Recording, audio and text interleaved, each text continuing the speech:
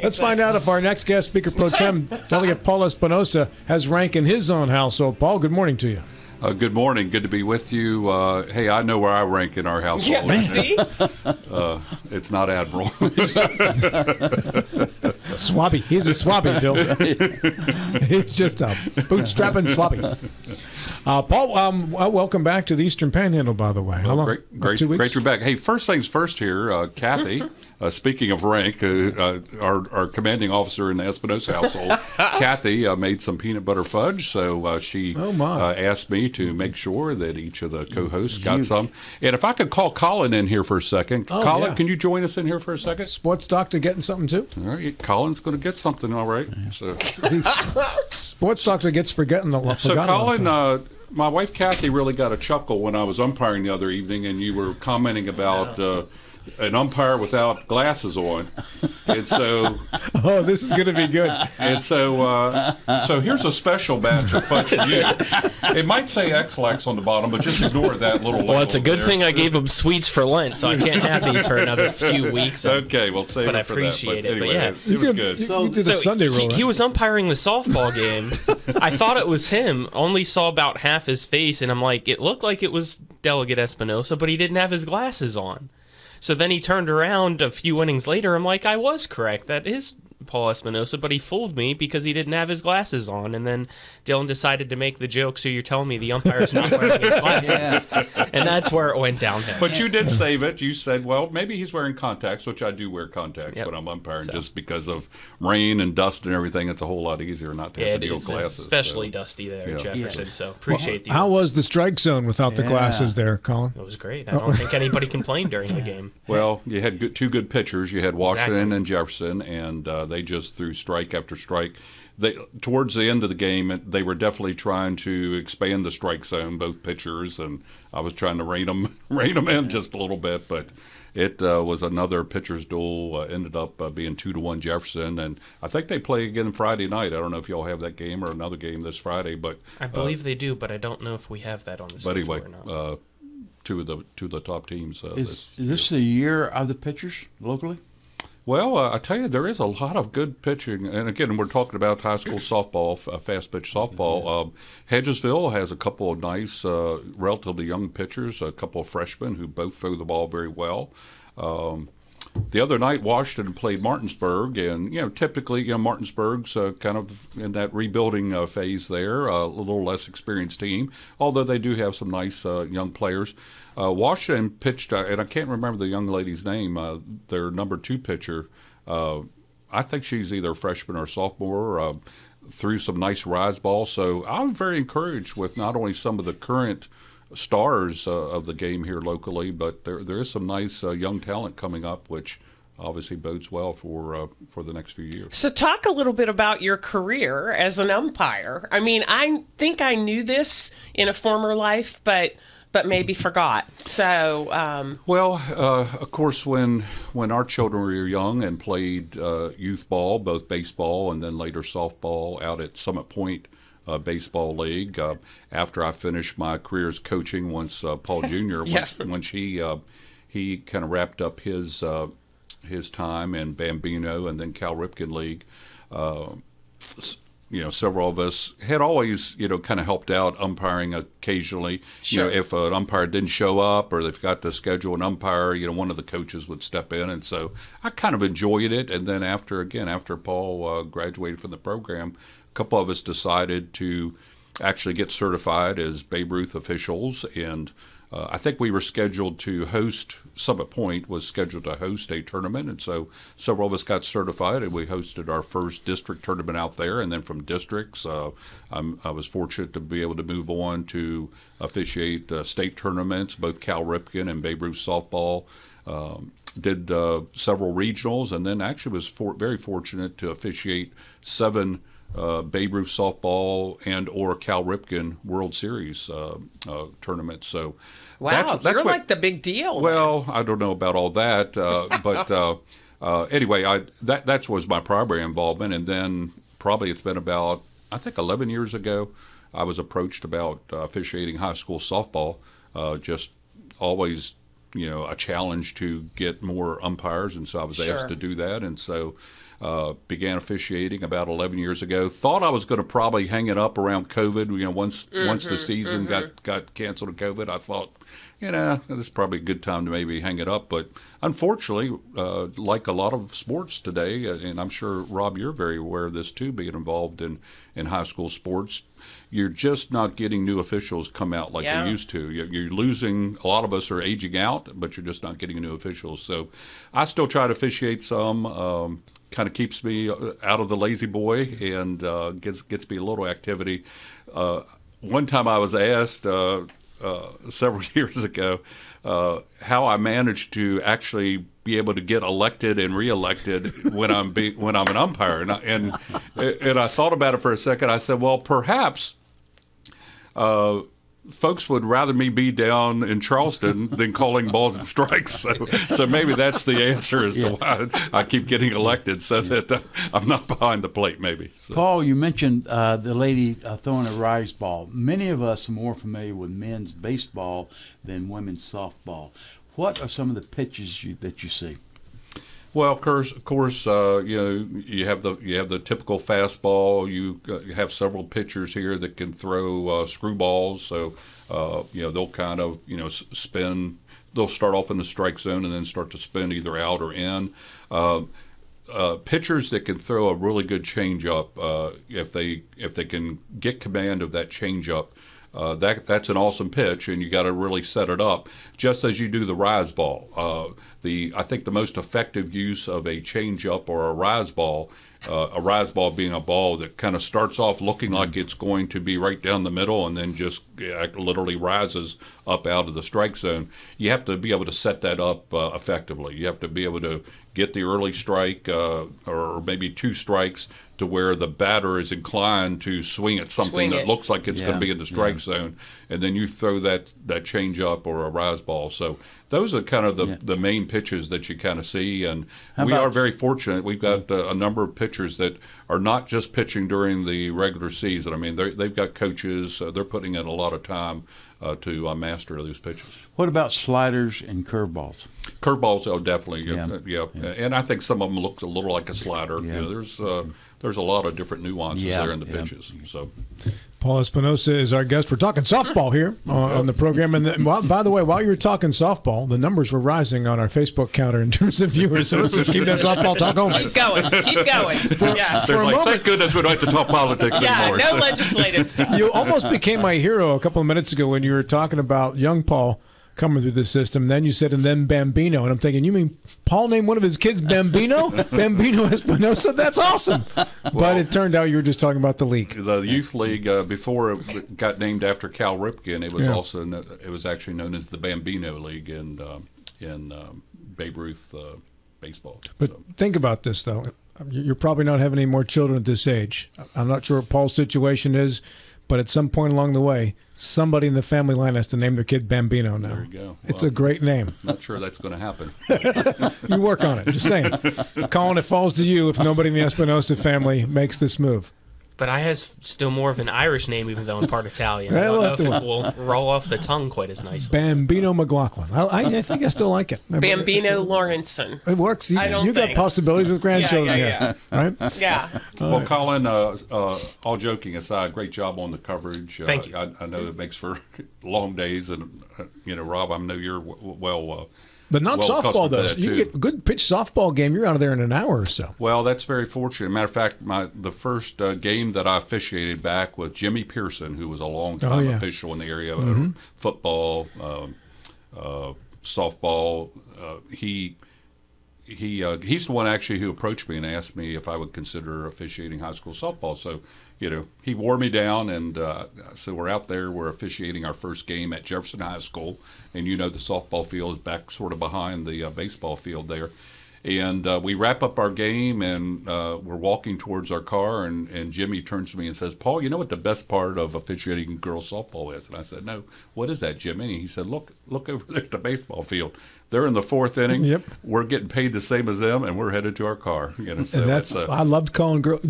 Two of the best pitchers I ever saw in this area, Tabby Mercurio from Martinsburg, and I think her name was Jordan Lopez from Jefferson High School back in the 90s. Well, that's Both a little were before just my time. dynamite. Well, I really wasn't involved in the high school scene at that point. But That was so. I think Jordan was actually a catcher, I'm sorry, but she was a great softball player.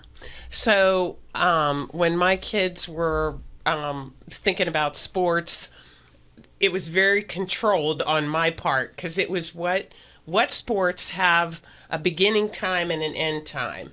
So we went with soccer and basketball because you have a prescribed amount of time.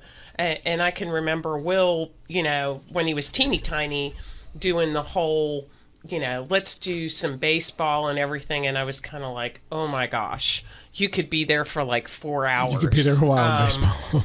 And I don't have 4 hours of patience to sit there through. And my kids will attest that I'm a pretty vocal fan. I know you might find that hard to believe. I do. You're competitive. That's a shock, Maria. I'm pretty competitive, and basketball was way worse than soccer because it was inside. So anyway. Well, that's one of the reasons why I started public address announcing at ball games when our daughter started playing basketball in middle school. Studio with Bill and Maria and Speaker Pro Tempore, Delegate Paul Espinosa. Paul, let's get into politics here.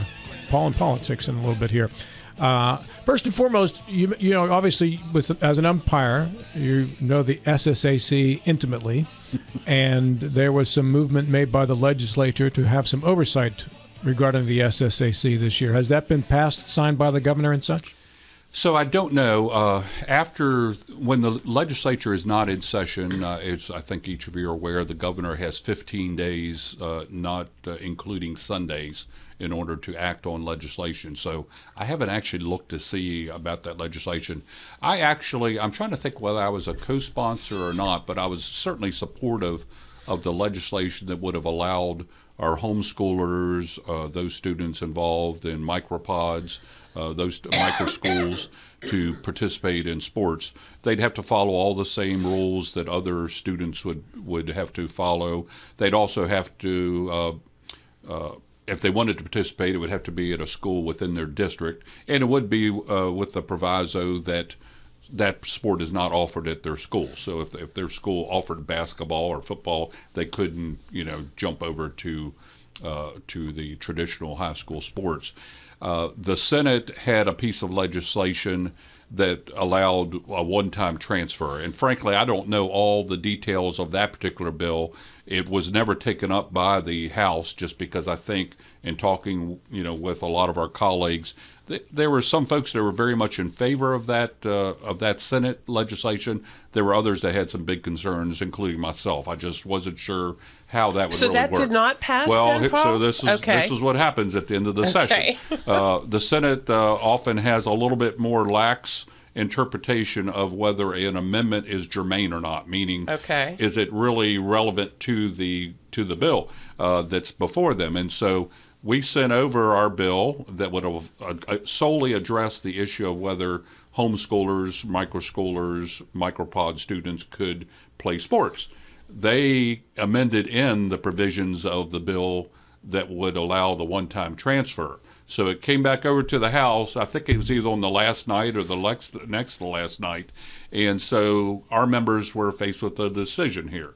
Do we hold our nose and accept the Senate amendment, including the transfer, the one-time transfer provision, or not? And I actually voted against the amendment, meaning I didn't want to concur with the Senate amendment. I wanted to send our bill back to the Senate with the request that they recede from their amendment and just pass our bill.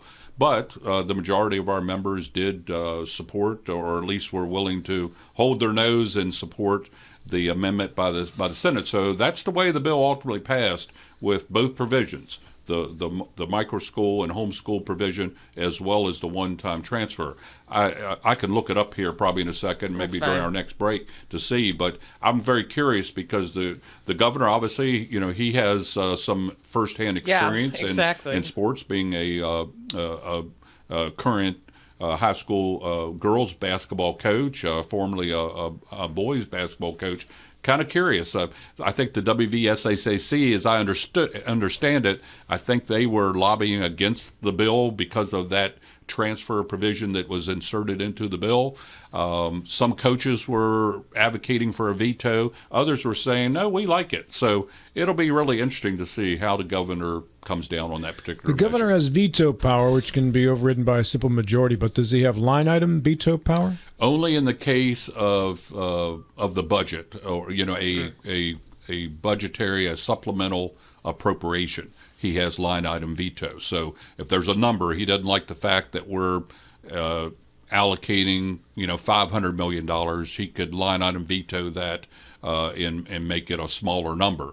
Not so with other legislation. It's either approve it or veto it. You can also do a pocket veto, meaning that if he doesn't act on it within the 15 days after the bill's passed, when we're not in session, he can basically just do nothing and the bill becomes law without his signature. I think there was one bill so far that was dealing with tax increment financing that for some reason he decided to pocket veto, meaning that it became law. He decided not to sign it. When the House and Senate are getting to the final point of a law that they'd like to pass on to the governor's office, do you reach out to the governor's contacts to find out if it's a bill he would sign? There's a regular conversation, almost constant conversation with the governor's staff, throughout the legislative session.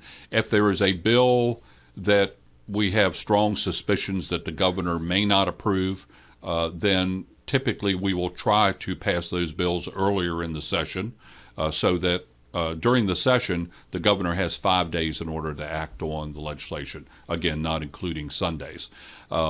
So that's a way of just ensuring that, while we're in session, there is an opportunity to revisit that, to override the governor's veto, if you will, because it does just simply require a simple majority.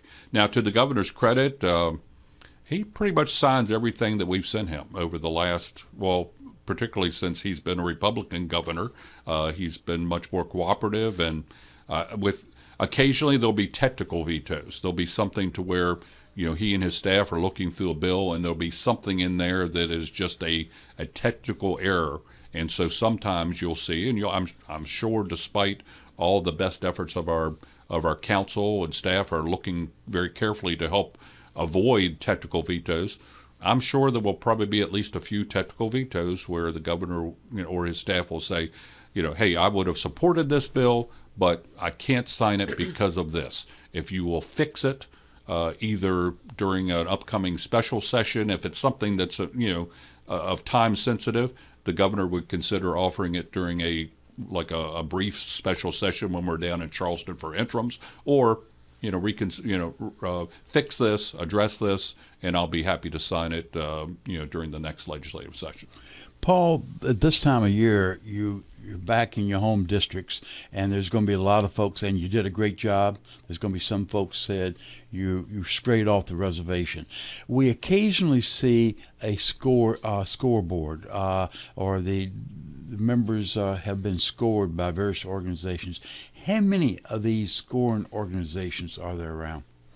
Well, I think there's quite a few, and I think since the initial advent of some of those scorecards by a few organizations, I think other organizations that are advocating legislation have gotten into that game, and they'll put out the word that, hey, this is going to be a scored vote. Think hard about this thing. That is not something that I've ever really given a whole lot of thought to. I mean, I've always tried to focus, and I think most of my colleagues really try to focus on, is the legislation good legislation or not? Because there is some legislation which, if you look at the title of it, it seems like a really, really good bill. Back when I was in the minority my first term, we frankly introduced a fair amount of legislation that we knew would never see the light of day, and it probably really wasn't sound legislation as far as would the legislation really work if it became law. We had the benefit of that because we were in the minority. We knew that it was pretty much just messaging legislation. Yeah. Since 2015, since we've been the majority, you have to make sure that if this bill actually becomes law, and chances are if our caucus wants a bill, it's going to become law, assuming that we can get the Senate to go along and the governor to sign it. but that's not sufficient. A bill has to really be good legislation, and you have to work out the details. And so some legislation, even though an advocacy group may be pushing it, if the details of it, if how it would really work in actual practice is not sound, I have no problem voting against a bill and letting those groups know that, hey, if you had, helped draft a piece of legislation that would actually work as opposed to just being a poorly written piece of legislation, then I'd be happy to support it. And so I've never really worried too much about that bill. I try to focus on, is it really a good piece of legislation or not? So the message I'm hearing from you is that we as a voter, if we look at a scorecard, we should dig a little bit deeper and see who the sponsor is and what they're advocating before we put too much credence in a particular scorecard. I think that's fair. Americans for Prosperity, I mean, I find myself fairly aligned to a lot of their legislation just philosophically. However, there have been more than a few occasions, well, I would say, let me just say, a few occasions, 2 or 3, where I noticed that they scored me, on the wrong side of a particular issue, where I think if I actually had opportunity to sit down with them and say, listen, I think I actually had the conservative perspective on this, and this is why. This particular legislation, even though the title sounded good, these were some of the flaws of the bills. I think they might rethink that. But again, it's just a scorecard. It's just a guide. Again, I'm happy to explain and own any of my votes that I make. Yeah. Before going into this session, everybody recognized there was a mega supermajority with the Republicans.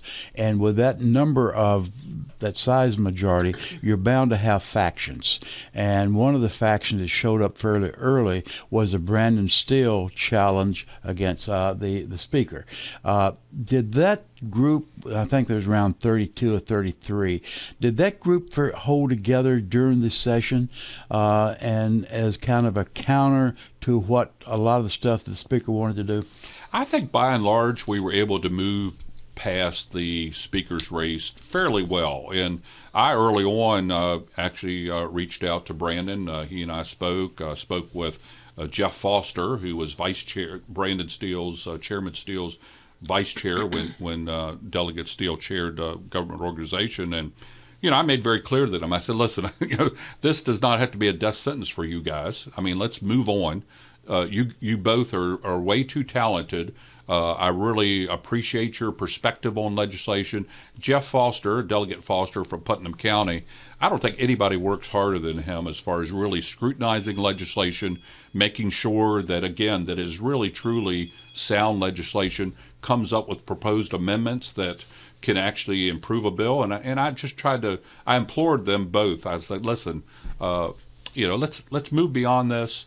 Let's continue to work together just as we have in the past, because your talents are desperately needed.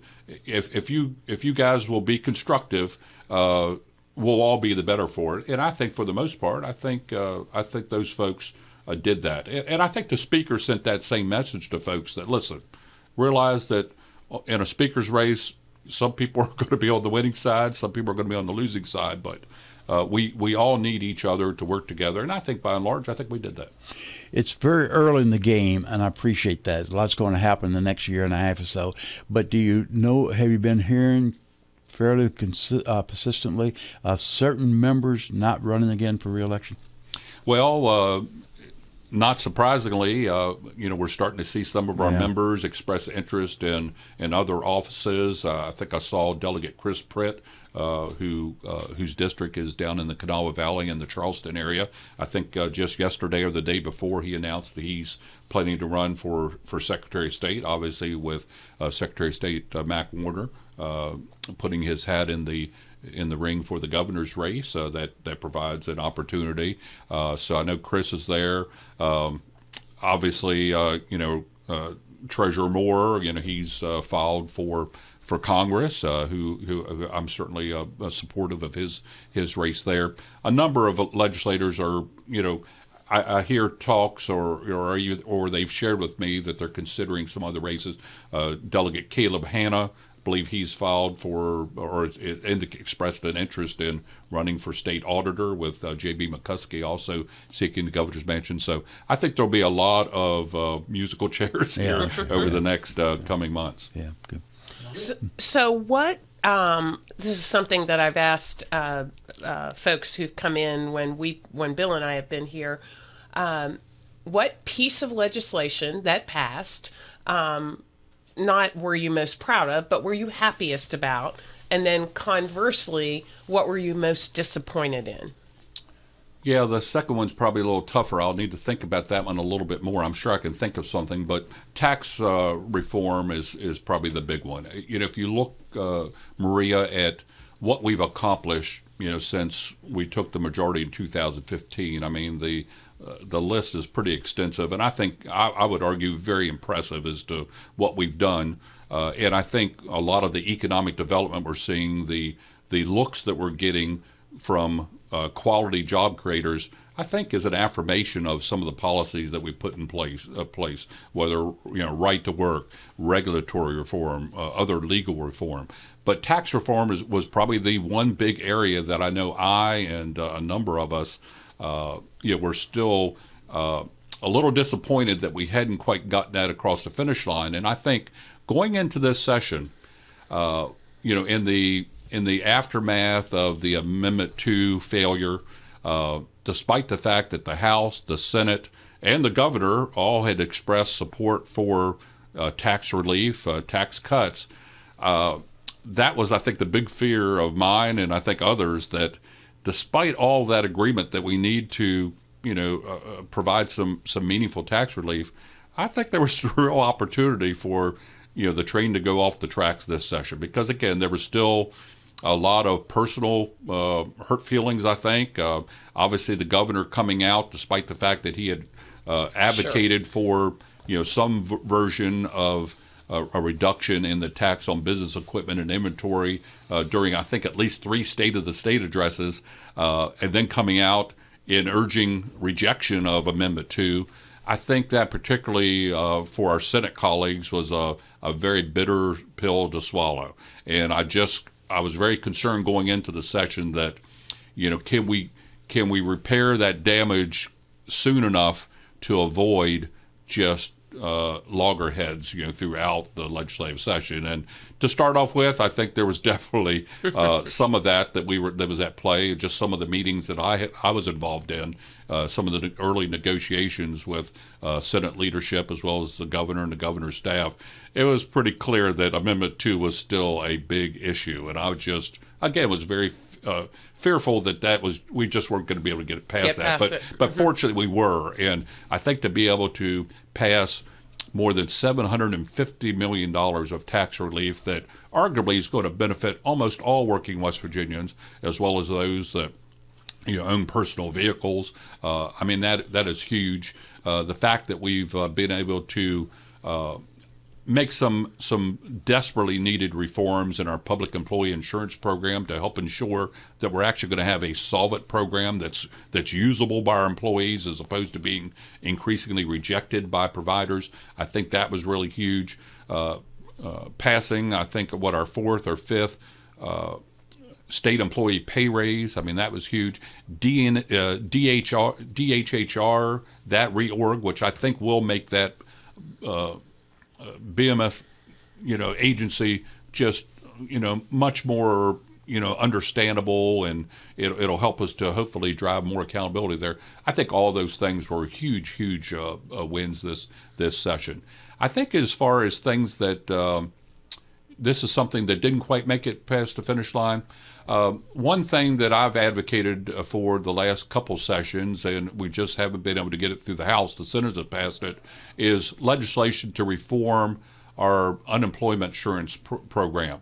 I'm concerned, based on the discussions I've had with our Workforce West Virginia folks, that if we don't make some adjustments as to how we're administrating our unemployment insurance program, there may be some solvency issues down the road. And one of the things that we've seen other states start to do is to make reforms to make sure that we're not providing a disincentive for folks to enter the workforce. Sadly, West Virginia, I think all know here at this table, does have the lowest workforce participation rate in the country. These are folks that are able-bodied, able to enter the workforce, but for whatever reason are not in the workforce.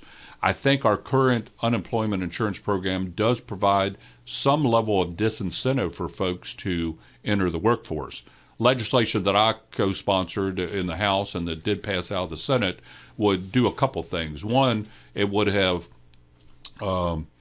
indexed unemployment coverage so that when unemployment rates are low, there's fewer weeks available for unemployment insurance. When unemployment is higher, folks would get more unemployment coverage, more weeks of coverage. The other, I think, really nice feature of that proposed legislation is that it would have encouraged folks that perhaps were out of work to take an interim position that's perhaps not their forever job, but take an interim job without losing their benefits. There would have provision, because we would have indexed the weeks of coverage, that would have helped pay for providing an employee that they would be able to keep their interim pay without losing their unemployment benefits. And that, again, just gets people back into the workforce actively, not only working, but still in a much better position to look for that forever job than they have today. So that was probably the one piece of legislation that I was disappointed didn't pass. But with everything that we did pass, I mean, it's just I'm happy to lose that bill, considering what all we accomplished this session. Paul, picking up on what Maria asked a second ago, you and your fellow legislators have taken a lot of credit for the income tax reduction. Ken Apple was on the other day, and he would argue that for a lot of the folks, fixing the marriage penalty would have been a better return to the taxpayer than what you did. Yet there was no effort to fix the marriage penalty, and it probably will not be because of all the triggers you have in the future. It's going to continually be pushed down on the horizon. How would you address the fact that this probably would have been more significant, but yet it was not addressed? Well, I'm a big fan of Ken Apple, as I suspect all of you are. I mean, I always appreciate his counsel and have had very similar discussions. Yeah. And would I have preferred to try to address that marriage penalty? Absolutely. But first and foremost, I wanted to get some meaningful tax relief across the finish line. And I think sometimes it's very easy to get fixated on one approach. And again, I'm not casting aspersions on Ken, because again, I really respect his perspective, and perhaps it would have been something that would, I think an early version, of the Senate plan would have tried to address that issue. I think probably either Senator Tarr or President Blair, perhaps Delegate Householder or House Finance Chair Vernon Criss could speak to why that was ultimately removed. I think there were some issues, or it added some complexity perhaps that they just couldn't get resolved in the limited time that we had. But first and foremost, I mean, I was, when people ask me, and I think you all asked me, what do you prefer? I mean, I voted for the personal income tax relief, the governor's plan early on in the session. Could I have voted for the Senate plan that it introduced? Yes, I could have. Were there parts of each that I didn't like, fully?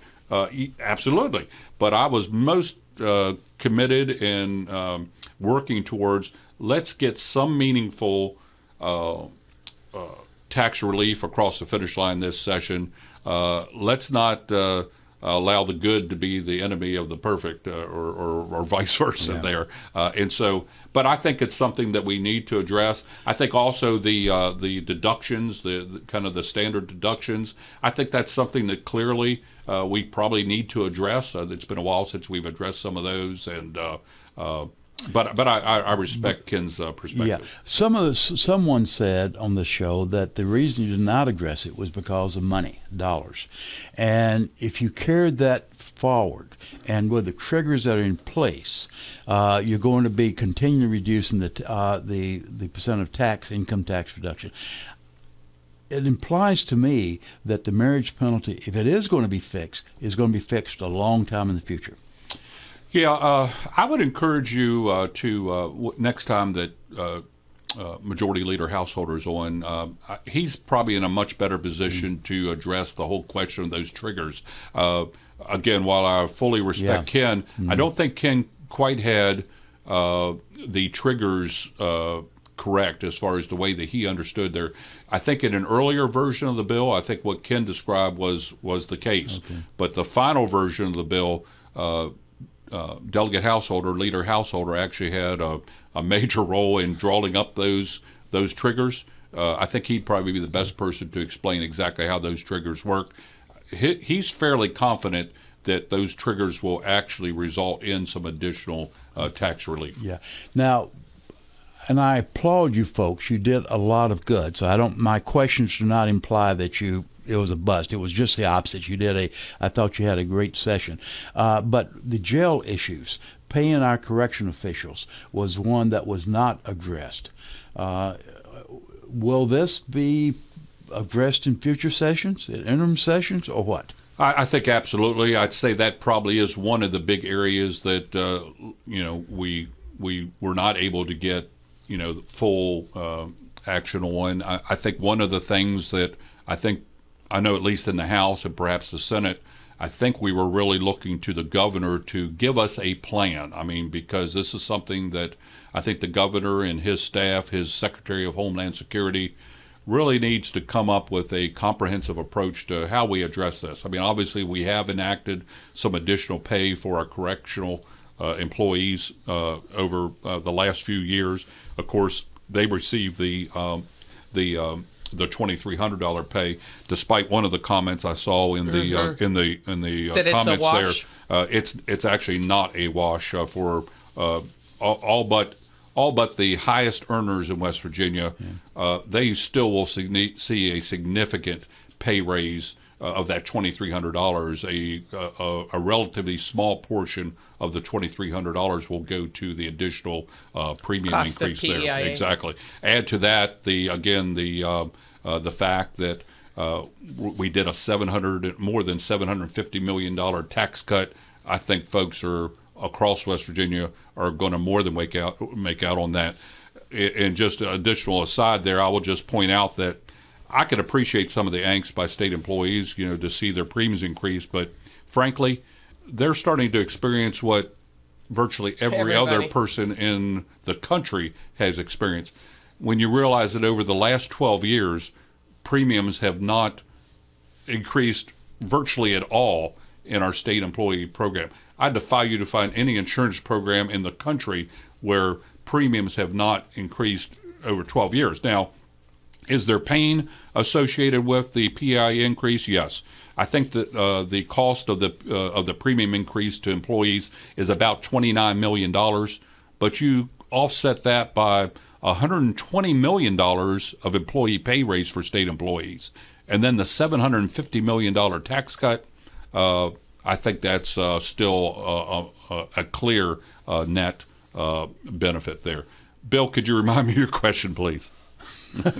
I was talking specifically about corrections. Correction officers. So I think that so my anticipation is that the governor will, at some time when we're in interims down in Charleston, will bring to us, and probably beforehand, will bring to us a proposal as to how we can further address the challenges that we're having and not only attracting but retaining correction employees. So I would anticipate before next year's legislative session, we'll probably be in special session to address a proposal from the governor. An expression which many of us had not really heard of or were experienced with has come to light a great deal this past session, and that's the front end of the budget and the back end of the budget. Right. And frequently a lot of these needed factors are pushed to the back end of the budget, and they are paid, but they're paid only dependent if there's a surplus or some additional information. So I assume that any addressing the correctional problems would be on the front end of the budget. Is that correct? That's right, Bill. For the most part, any ongoing expenses you typically, because those are going to be ongoing expenses, like employee pay raises, for example, those are typically, they almost always are in the main body of the budget. What we have when we refer to the back of the budget, that is the surplus section of the budget. These are items that if there is a budget surplus on June 30th of this year, after we close our fiscal year this year, if there is a surplus, these items will be funded in the order in which they appear in that surplus section of the budget. I think without exception, those items that are in that surplus section are one-time expenditures. Infrastructure needs, for example, providing funding for our colleges and universities, for example, to address deferred maintenance. Other types of projects such as that, to where these are one-time spending. It's very similar to county government, where you really risk putting yourself in a bad situation if you start using one-time dollars for ongoing expenditures, because what happens when those dollars go away? Then you're faced with the situation where you have to eliminate headcount, and that's not something you typically want to do, in the back of the budget. It's mostly for one-time expenditures to address things that we all know need to be done as far as upgrading infrastructure. Yeah, I was not talking about one-time expense. Right. I was talking about continually occurring, such as pays. That's almost without exception. Yeah. That would be in the main body of the budget.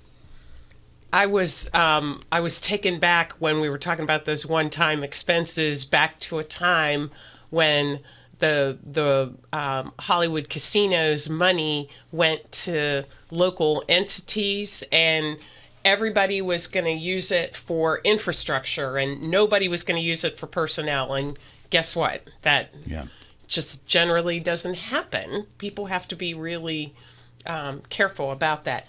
Your position as Speaker Pro Tem, was this your first year doing that, or your okay? It's my first official. Okay, talk about appointment that. There. Sure. Yeah.